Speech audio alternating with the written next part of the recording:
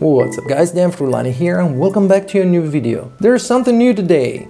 What is it? It's some updates, well actually some firmware updates. Why am I talking plural? Because we have some firmware update for the Canon R6 and the Canon R7. But in this video, I'm gonna cover the firmware update of the Canon R6. But first of all, what do we get with this firmware update? Firmware version 1.8.0 incorporates the following fixes and enhancement. Number 1, adds the ability for images to be cropped and resized during transfer to the FTP server. Number 2, fixes minor issues. Firmware version 1.8.0 is for cameras with firmware up to version 1.7.0. If the camera's firmware is already version 1.8.0, it is not necessary to update the firmware. Of course not. If you haven't installed the previous updates, it doesn't matter, because you will get all the benefits from all the firmware updates with the latest. In this case, the version 1.8. So first things first, what do we need? We need, of course, our camera, the Canon R6 in this case.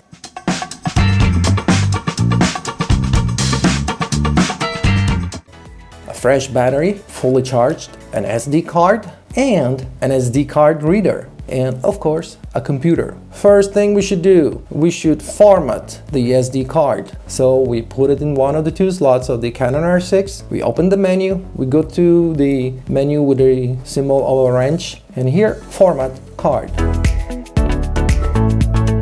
And we select this little square here, so the process will be done really thoroughly.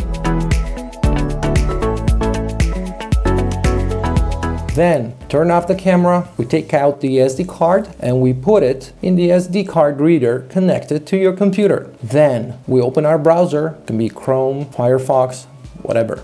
And we go to the Canon official website through this link. We type the name of our camera, in this case, Canon R6. Downloads here, software and stuff, and in case we're using a Mac, for example, we have to select its operative system. And that's when we see all the available updates. Here, we scroll it down until we find the version 1.8, which is the latest. And if we're using Windows, just accept the terms and conditions and click, and then we download it.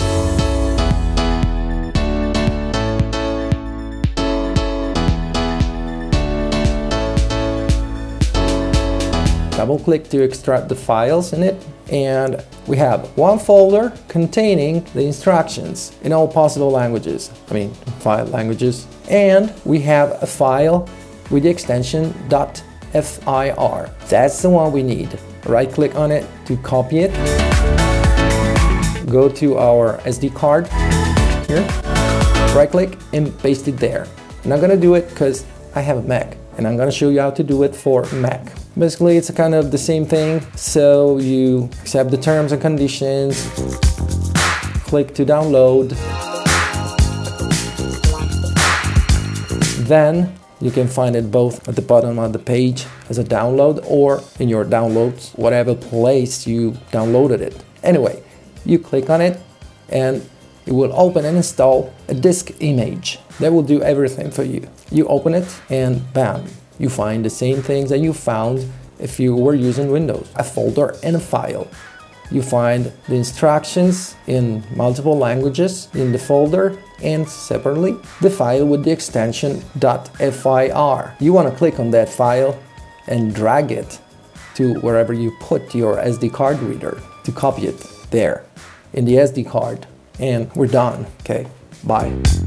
No, not yet. Now you have to install it in your camera. What you have to do is to make sure there's nothing attached to your camera. No lens, no adapter, no microphone, nothing. And also make sure you're using a fresh battery, fully charged, because if something happens during the process and the camera turns off, there might be serious consequences. So make sure you're using a full battery and you're good to go. Also, make sure the upper wheel of the camera is set to P, priority.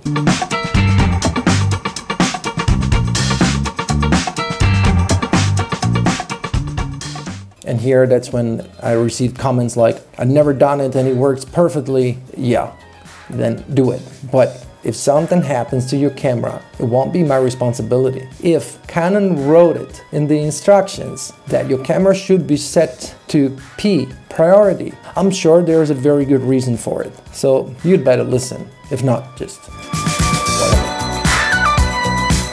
Then put your SD card in one or two slots of the Canon R6, turn on the camera, open the menu, go to the wrench, go to the firmware, and you see the firmware currently installed, which should be the 1.7, right? Right.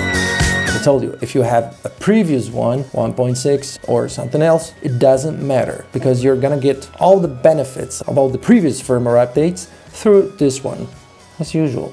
So, when you click on it, and the camera will prompt you if you want to upgrade. Okay, of course, that's what we're doing. And the camera will find the update in the SD card.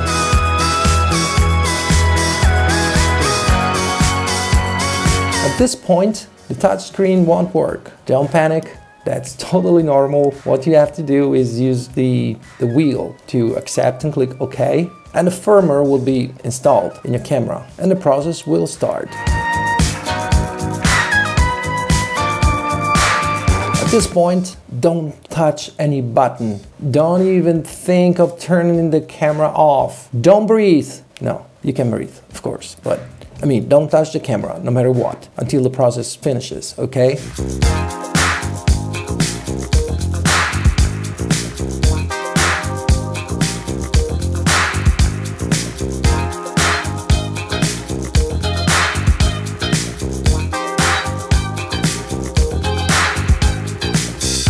So when it's done, you will get a message, update is complete. You will see the previous firmware 1.7.0 and the new one, 1.8.0. Touchscreen is not working yet, so again you have to press the button in the middle of the wheel to confirm, and the camera will restart. Now we should turn the camera off and then back on. We go to check to the menu with the wrench, and now its firmware is 1.8.0. We're done. Click the like button, subscribe if you ain't already, and check the links in the description to see all my gear stuff and things, my gear. And make sure you click the link to Epidemic Sound if you want 1 month of awesome music and great sound effects for free.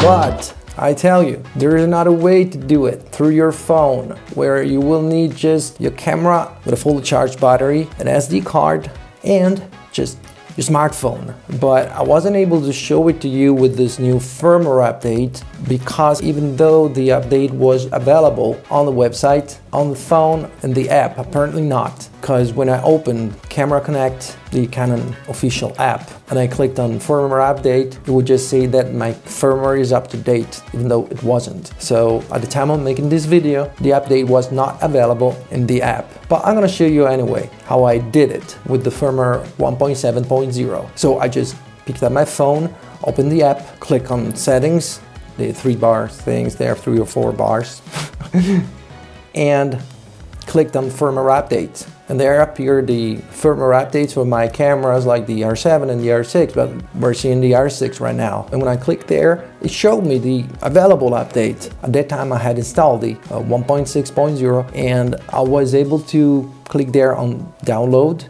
the 1.7.0. And when I clicked to agree to the terms and conditions, it started to download. Then I was prompted to connect my camera, which I did.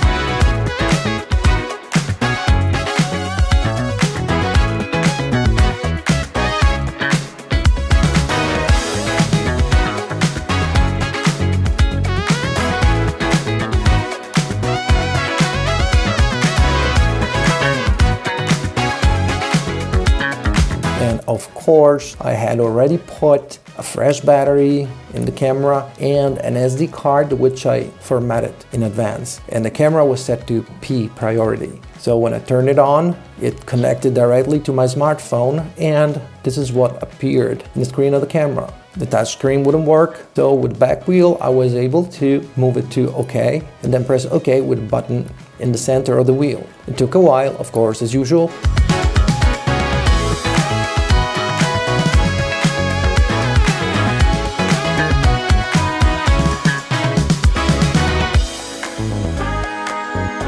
When it ended, again, I had to accept, click on OK with the central button of the wheel.